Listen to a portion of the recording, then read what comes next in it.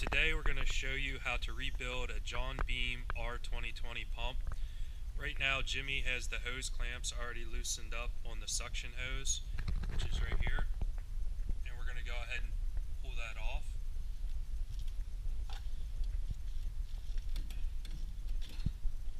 And on this side we've already removed our bypass hoses.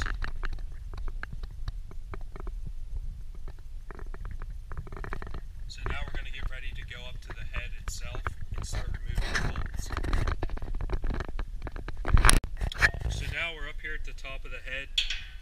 We have a 3/8 inch drive ratchet with a 9/16 socket, and we're going to go ahead and remove each of the 4 bolts on top of the head.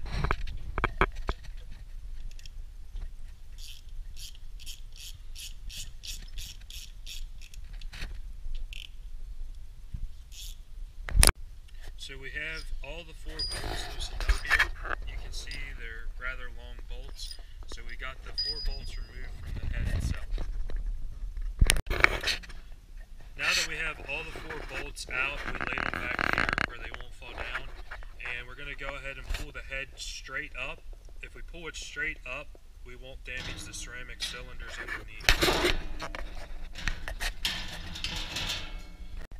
So now we have the head itself off and laying on a flat surface here. We got it on a workbench. If you have a vise, it makes the process a lot easier if you place the head in the vise.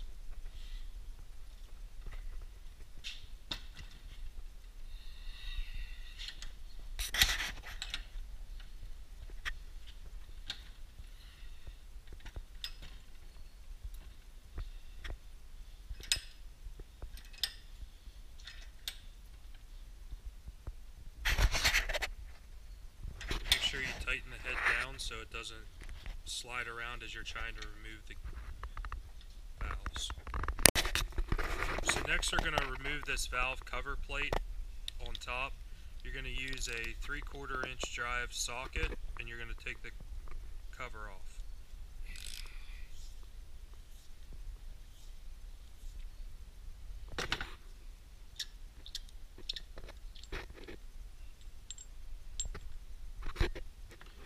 Now you can take 2 flat-bladed screwdrivers and put one on each side and just wiggle the valve plugs up and pop them out.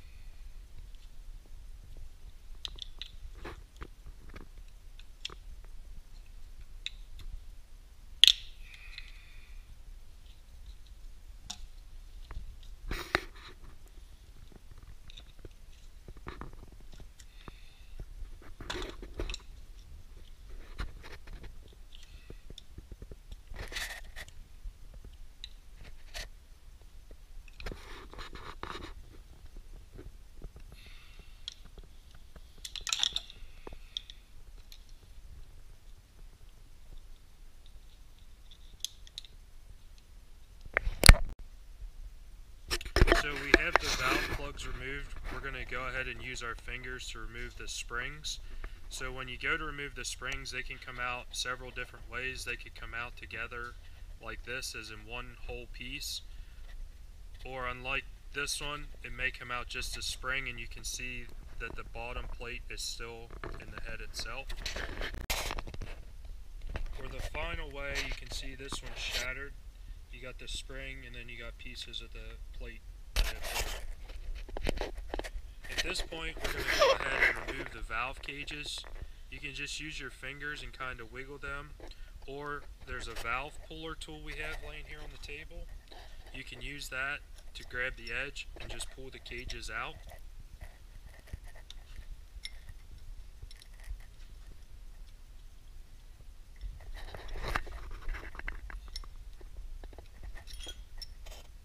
So as you can see, we removed our 2 valve cages. Now if you look down in, the valve seats are still down in there. We're going to use that same valve puller tool, except we're going to flip it over and use the other end. As you can see, that kind of fits down in on that valve seat, and you can just wiggle that around. And then once you get it loose, you should be able to flip it back over and use the hooked end and pull the valve seats out completely. So there's the first side we have out. We're going to go ahead and do the exact same thing on the other side.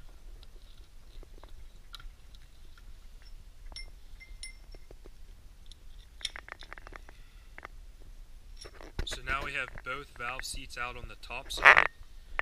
Now if you look back down in there, there's more springs and valve cages as well as seats. So we're just going to repeat that process again. So as you can see, we got all 4 valve cages off, valve seats, and springs out. And you can look down in the head that they're removed. So we're going to go ahead and remove the head from the vise and flip it over. And we're going to repeat the process on the other side. We'll start by removing the plate. So we're going to go ahead and remove the valve plate cover again, once again using a 3/4 inch socket. Remove that plate cover. Then once again we'll take our 2 flat bladed screwdrivers and remove the plug covers. Sometimes these may be a little rusted or a little tight, so you may have to wiggle them a little bit to get them to come up. So on this one we're having some trouble getting the lower 2 seats out. So you can also, if you don't have your valve puller or you're having trouble, you can use a large flat bladed screwdriver and just reach in and just pop it out.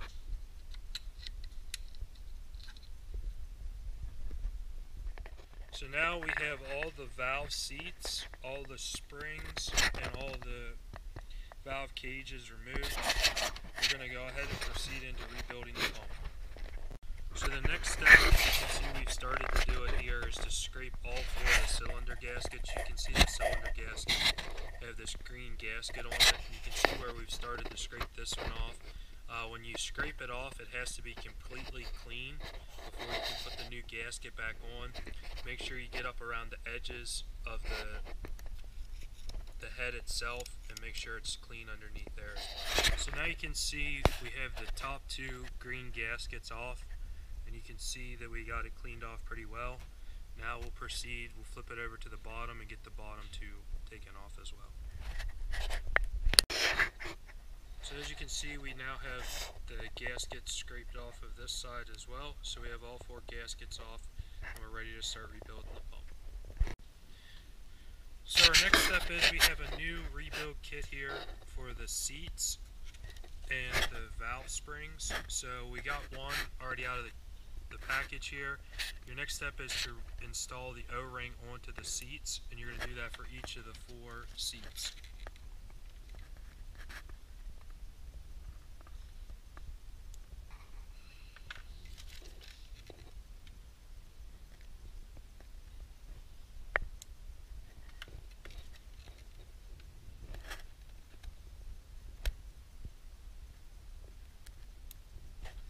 So as you can see, we have all the new O-rings on the new seats. So probably one of the most important steps before you go to put these seats back in is to take grease and place it around the O-ring there to keep it from getting cut. We recommend this grease from Napa. So once you get some squeezed on, you can go ahead and just rub it around on the seat itself. So once you get the grease on, you can go ahead and stick the seat on the top. You got your tool and you can just wiggle it down. And you can make sure it goes the whole way down in to the very bottom, the lower section. And then you're going to repeat that step for the other side. As you can see now, the seat's back in. So now we have both valve seats back in the head. We're going to go ahead and replace the valve cages back down into the head itself as well.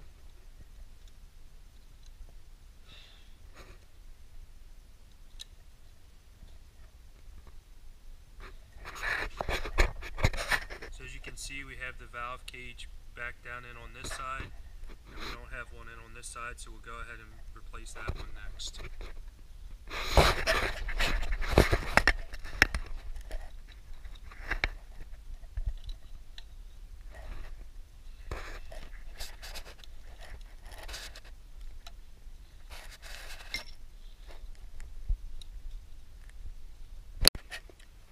So now we have both cages in. We're going to take the spring in the seat and put it down into the chamber. Make sure that your spring is always facing out. You do not want to see the flat plate facing up. Make sure the spring is facing you.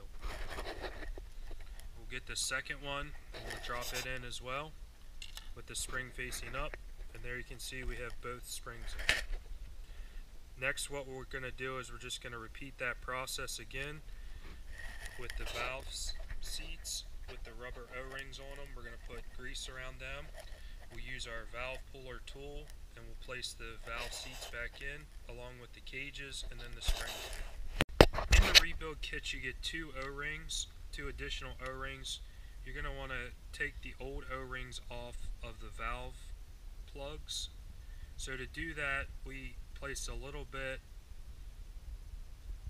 of a cut in this one, as you can see here. So we got this one started. Now we're just going to pull it the rest of the way out. As you can see, we have the O-ring out here, and then we'll go ahead and put a new O-ring. So we got the new O-rings on the plugs. We're going to go ahead and stick some grease on that as well, just to keep it from cutting your O-ring.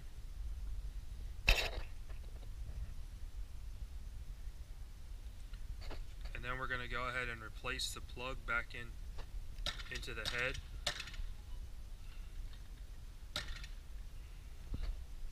You can use a pin or you can gently tap it back down into it with a hammer. Then we're going to repeat the same thing with this one. We're going to put grease on it. And then we're going to go ahead and put it back down into the head. Just use a hammer. Tap it back down. Now we have one side of our pump just about rebuilt. We're going to replace the plug cover plate here.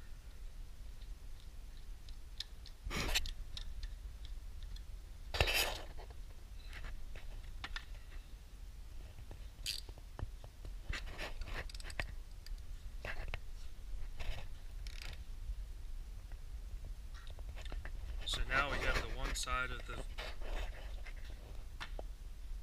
head itself rebuilt. So now you can see we flipped our head back over. We've opened up our second rebuild kit. We got the 4 new springs, the 4 new seats. We've already went ahead and put the O-rings on the seats. So we're going to go ahead and do the same process. We'll use our grease the O-ring, slide them both back into the head, then put the valve cage and put the spring back in on the bottom of each side.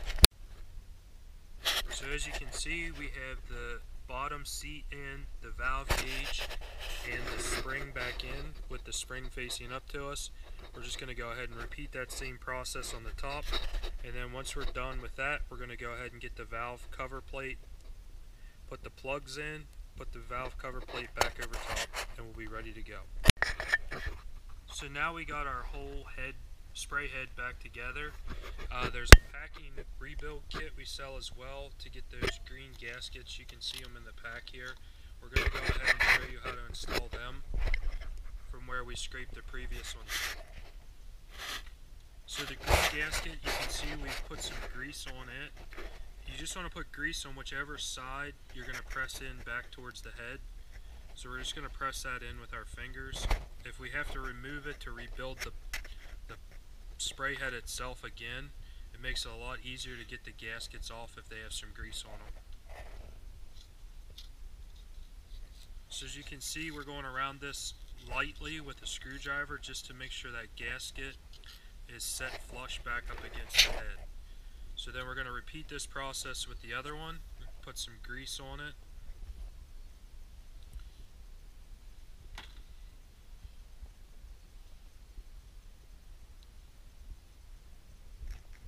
Then we're going to press that back in against the head itself here.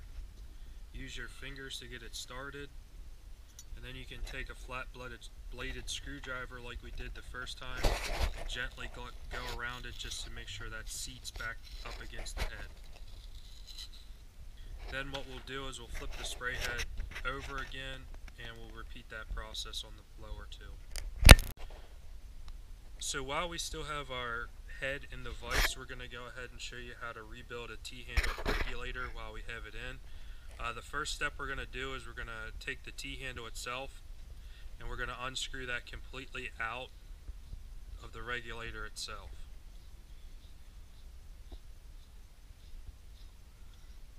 So as you can see, we pulled the T-handle off of the regulator.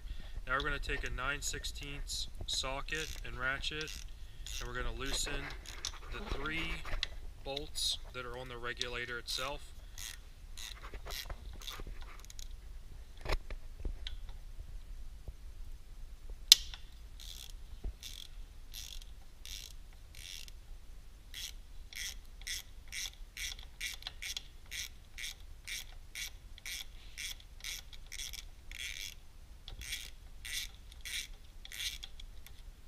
We're going to remove the bolts completely out of the regulator.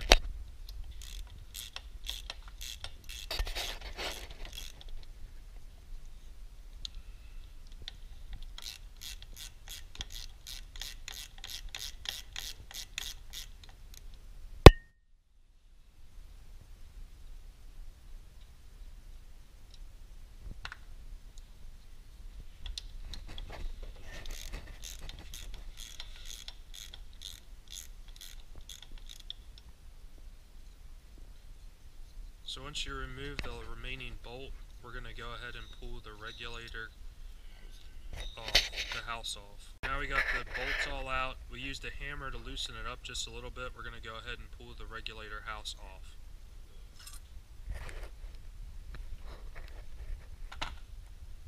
Now we have the T-handle regulator cover off. You can see there's a washer on here, and then there's 2 springs on there. We're going to go ahead and remove the large spring and then the smaller spring, and then we're going to go ahead and remove the rod that holds them in. So now we have the rod out, and we're going to go ahead and take a 5/32 Allen wrench, remove the set screw,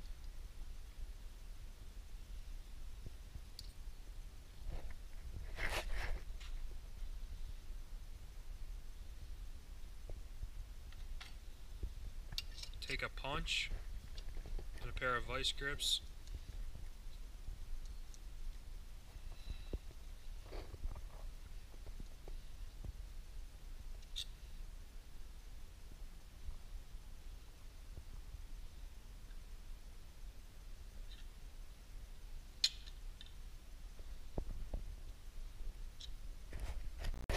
so here you have your old valve stem seat. You can see how much it's beveled compared to your new valve stem seat. So now we're going to go ahead and replace the valve stem seat. So we're going to take our packing and place it back on, and then our washer, and we're going to go ahead and replace the new with the new valve stem seat. When you put that on, it's very important to hand tighten that as tight as you can get it by hand, and then take your punch, which you used earlier, and don't tighten it any more than a 1/4 of a turn. If you tighten it more than a 1/4 of a turn to a 1/2 a turn, it's going to smash your packing down, and then you'll end up having a leak. Once that's done, you can replace your set screw and tighten it back. Remove our ceramic sleeve to get to the gasket. As you can see, we had to use a chisel and a hammer. You're probably going to have to do the same thing to get that sleeve pried up off.